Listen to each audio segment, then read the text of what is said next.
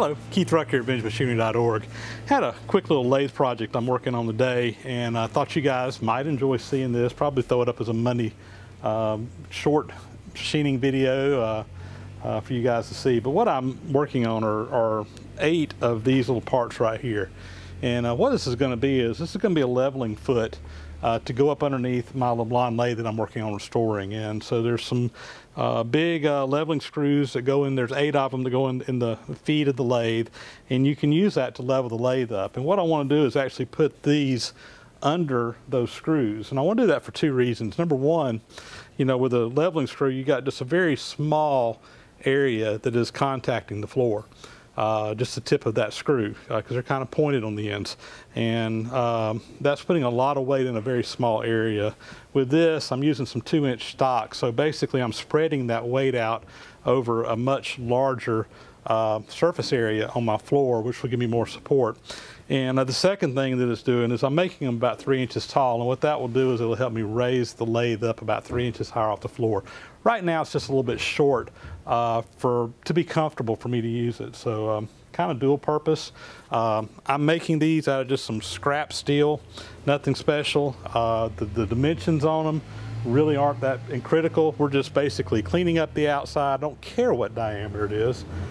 Even the length isn't that important, because we'll have the screws under each one of them that we can adjust. They just need to be close. So anyway, let's go over and lathe and get these knocked out.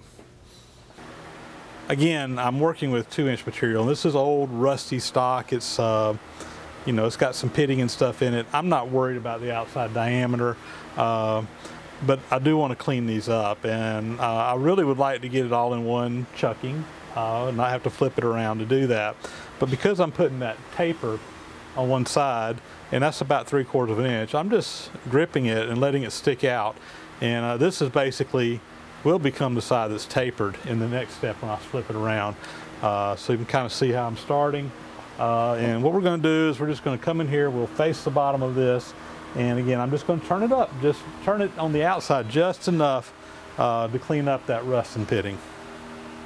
Touch off on that side, and just a little bit of oil in there, and we'll face the bottom off.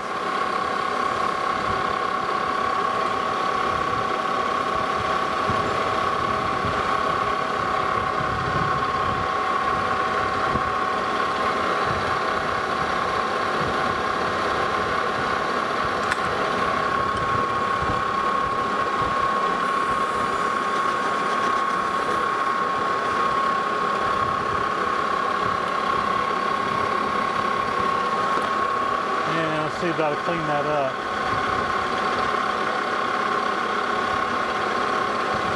I have to make another pass. I see just a little bit of a skip in there, but like I said, we're just barely taking off enough to clean it up.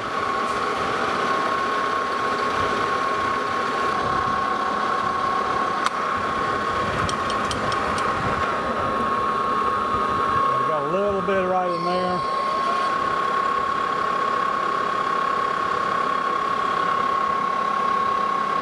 Take off just a little bit more.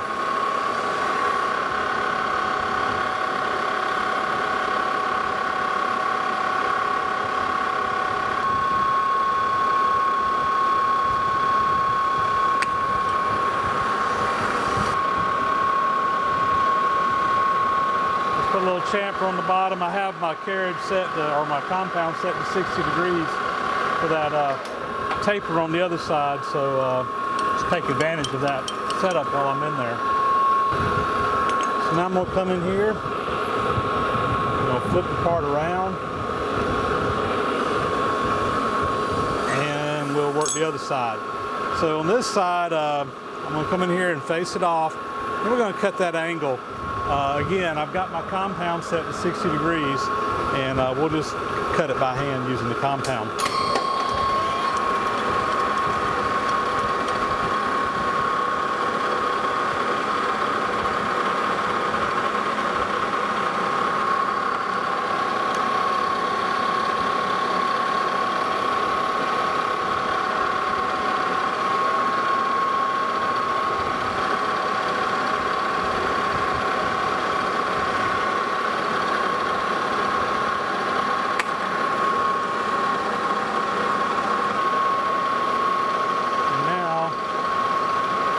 using my compound and feeding in with the cross slide on each cut, and we're just nibbling away at that angle. You can zoom me out where you can see it a little better. So again, you see the compound out here. And instead of using a power feed, I'm just feeding this by hand. And then I'll come in with the cross slide. That takes my next cut a little bit deeper. And we'll just continue doing this.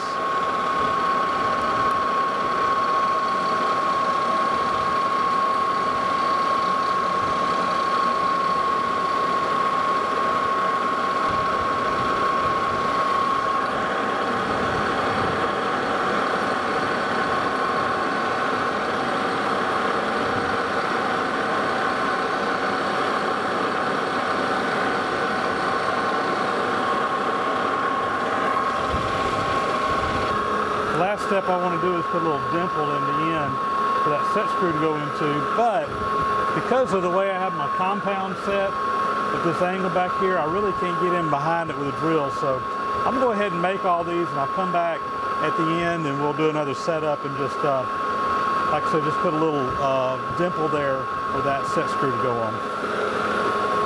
I've got my 8 feet made now, and again, the last step here is I just want to go ahead and put a little dimple in the top that set screw can go down in. It's going to be a 3/4 inch set screw, so I'm actually using a 3/4 inch drill here, and we're just going to basically go to the outside diameter is just cutting and cut off there.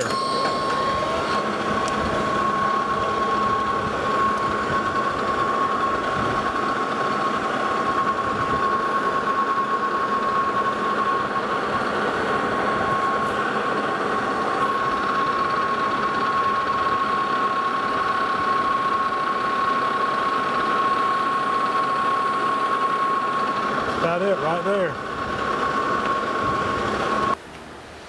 There we go, guys. That's the finished product. All 8 of them, 4 for the front, 4 for the back.